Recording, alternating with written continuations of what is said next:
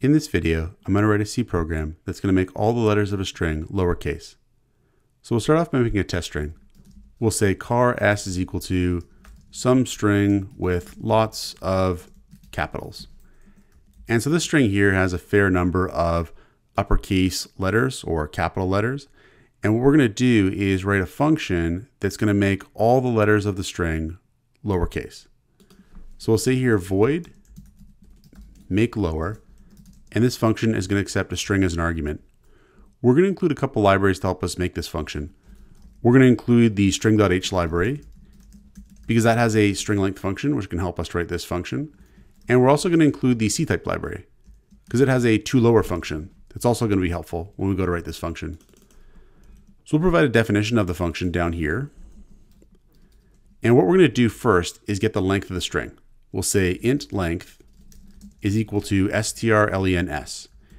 And we're going to get the length of the string. And what we're going to do is loop through this string with an index variable.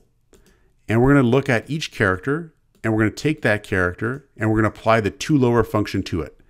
And we're going to assign the result to that position in the string. So we'll say here for int I is equal to 0, I is less than length, I++. So we have a loop here that's going to take this index variable here, I, from 0 all the way to the end of the string. And for each character, what we're going to do is say s at I is equal to toLower s at I. And the way toLower works is if the character is already lowercase, it just returns the character. If the character is uppercase, it returns the lowercase version of that character. So in this case, it'll be lowercase s. If the character is not a letter, it just returns the character. So in the case of something like a space, it'll just return a space. So we're going to take that result, and then we're going to assign it to the same position in the string.